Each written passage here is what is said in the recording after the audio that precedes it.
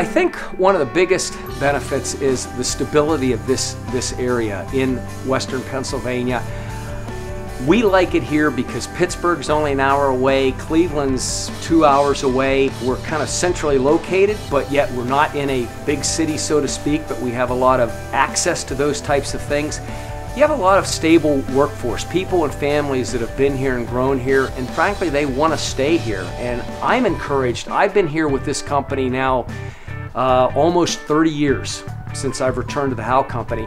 And I can tell you from a personal standpoint, actually I should say from a business standpoint, this whole natural gas drilling is going to present a lot of opportunities for Western Pennsylvania, Eastern Ohio, I think for several decades to come.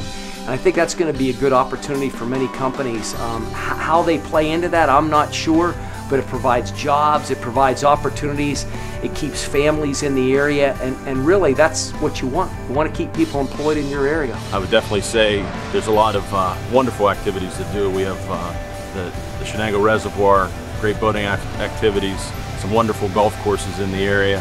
The cost of living here is excellent, and you know, definitely it's a coming back, I would say, after some of the years in 20, 30 years ago. It's definitely rebounding now.